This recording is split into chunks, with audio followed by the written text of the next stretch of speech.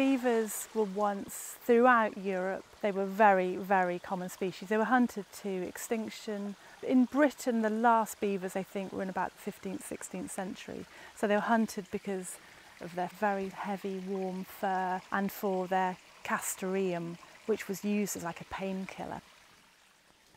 Now, in these more enlightened times, we're realising that actually beavers have huge value as living, breathing animals, and we need to get a lot better at working with nature in terms of helping to solve some of our man-made issues.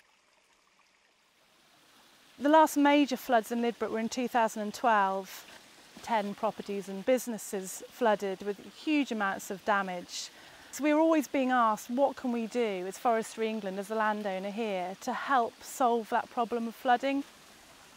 Before the beavers came to this site, this was basically a highly modified stream within the Forest of Dean. It had been channelled, it had been influenced by man due to all the industries down in Lydbrook. So the water effectively landed in the brook, rushed down. It wasn't particularly rich in biodiversity. It wasn't doing much in terms of holding up the water.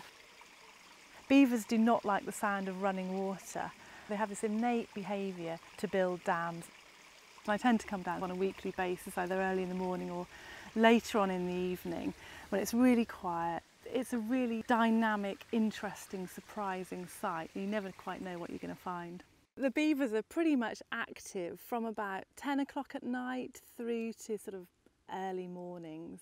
All day they'll be tucked up in their burrows, safe from predators, and then at night time they come out, they feed, they fell trees, they create these dams. Here we can see where the beavers have basically created these trails, and we've got a trail camera here. We've got a lot of these situated all around the site, and they're brilliant for just giving us a little bit of an insight into the lives of the beavers. The footage is really interesting because every 5-10 minutes or so you'll get another image of one of the beavers dragging various vegetation, dock leaves and brambles and nettles, busily creating their habitat.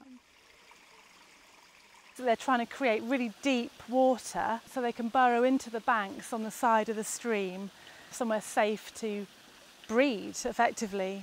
They'll use sticks and twigs and fell trees to create these really complicated dams. They'll pack them with mud, which holds up most of the water, but as you can hear, they're allowing water to very gently flow through the site.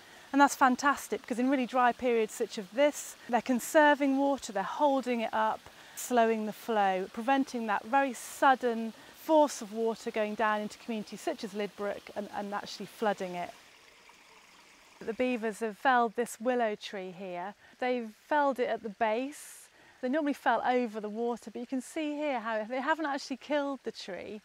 They want them to stay alive, they want them to regenerate, and you can see here all this new growth.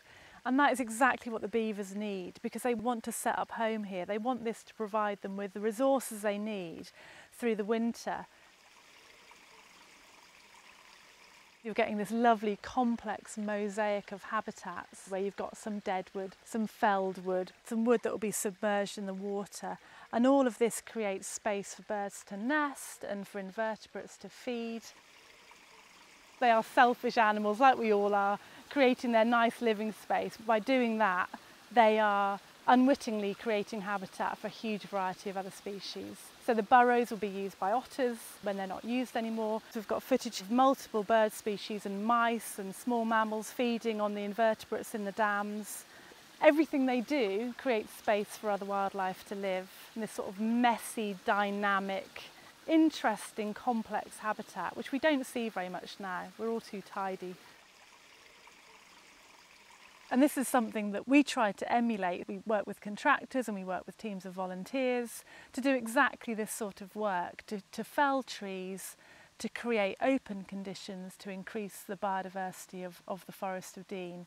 But here we've got two animals doing it for free.